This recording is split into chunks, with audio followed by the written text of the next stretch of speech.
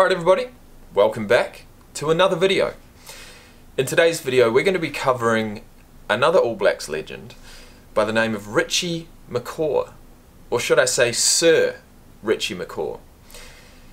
Richie McCaw, Richard Hugh McCaw, was listed at 187 centimetres, 6'2", 107 kg, or 236 pounds, born 31st December 1980, the most capped All Black of all time, the most capped international rugby player of all time, with 148 appearances. Richie McCaw played for the All Blacks from 2001 to 2015, just like his teammate Daniel Carter, who's pretty much on par as far as legendary status in New Zealand. They both retired after winning the 2015 Rugby World Cup.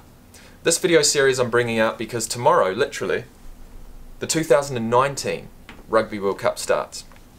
This video series is covering the top 10 All Blacks of all time. The All Blacks are the New Zealand national rugby team. And the video excerpts you will be seeing in this series, including this video, are from this little gem that I found at the second-hand store. Legends of All Blacks Rugby. But what it should be called is the top 10 All Blacks. Top 10 greatest All Blacks of all time. Richie McCaw, another guy from Canterbury, where I'm from. He was born in Oamaru, actually, New Zealand, which is about, well, it's probably about 3 hours south of Canterbury. He played his provincial rugby for Canterbury and then for the Crusaders. McCaw made his All Blacks debut in 2001, and in November of 2004, at the age of 23, Richie McCaw was made New Zealand All Blacks captain, and he has gone on to become the greatest All Blacks captain of all time. Richie McCaw, alongside his fellow ex-teammate Daniel Carter, has won the IRB International Rugby Board Player of the Year, a record equalling 3 times. He was the first All Black to reach 100 caps, the first rugby union player to win 100 tests. He is the most capped rugby player in history, with 148 matches. Richard McCaw will go down as one of the greats, and I just wish he was still playing. Richie McCaw finished his career in 2015. This DVD actually only contains footage up to 2011. Richie McCaw went on to become a Sir. He was, knighted, and that just goes to show the respect that the whole entire country of New Zealand has for him, including me. I mean, he will go down as most likely the best rugby player of all time. I'm not even going to lie. Unless you're talking about flashiness and pure power and speed, then it might be Jonah Lomu. But I don't know, we'll get into that. Today's video is going to be about Richie McCaw, Richard McCaw, Sir Richie McCaw, All Black number 1014. Enjoy. The time for waiting is over. It's time for Investec Challenge Rugby Action! New Zealand!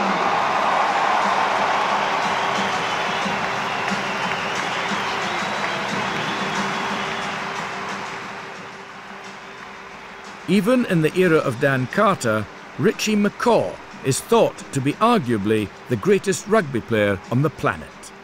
He is the master of the breakdown area and never hesitates to put his body on the line when it matters. He is certainly the best openside flanker of his era, and he not only dominates around the ruck, but he has the speed, strength and vision to dominate in the loose. Carter offloads immediately then to Nonu. He's well held on this occasion. Look at the options available though to New Zealand from this sort of position. Collins makes the half break. Couldn't offload but sets it up. Kelleher again to the little side for Carter. Good ball inside to Williams. McCaw charging for the try line.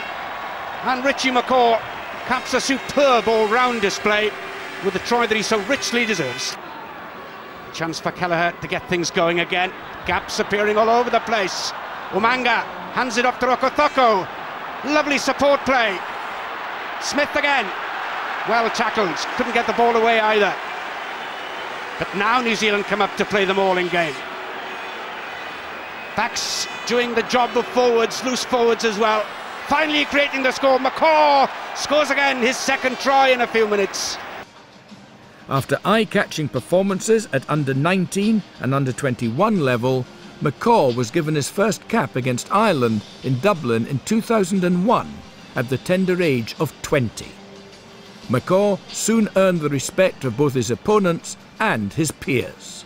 So much so that he was handed the captaincy for the first time against Wales in 2004 when he was just 23. He was subsequently made full-time captain in 2006.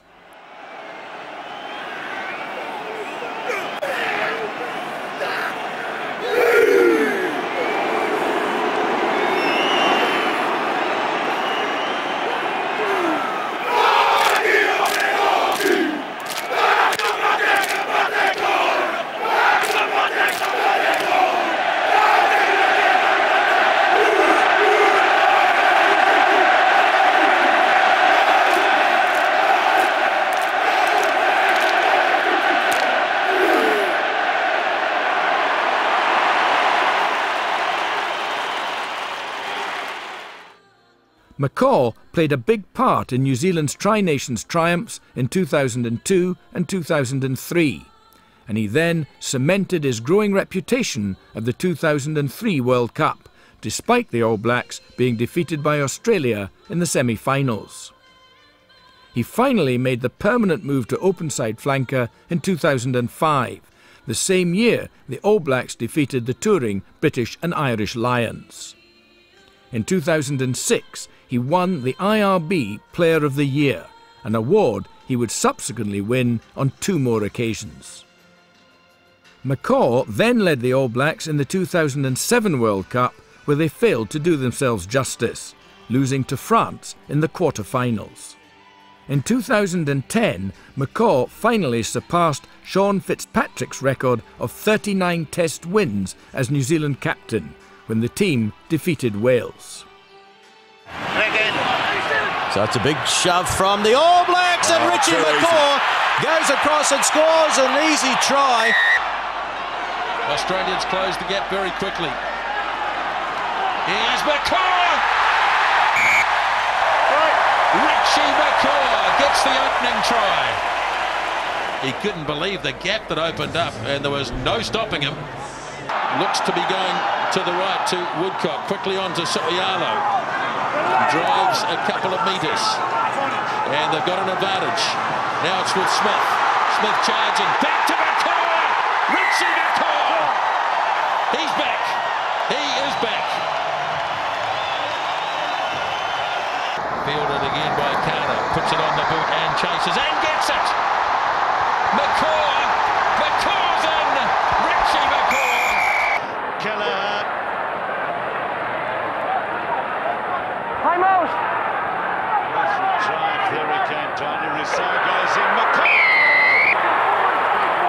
And from here, it's all catch-up rugby for South Africa as Richie McCaw goes over close by.